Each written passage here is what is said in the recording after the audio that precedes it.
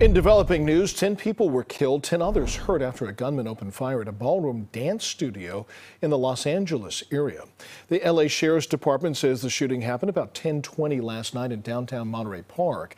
A Lunar New Year celebration was taking place nearby. Now, a male suspect is still at large. Right now, there is no known motive or description of the shooter.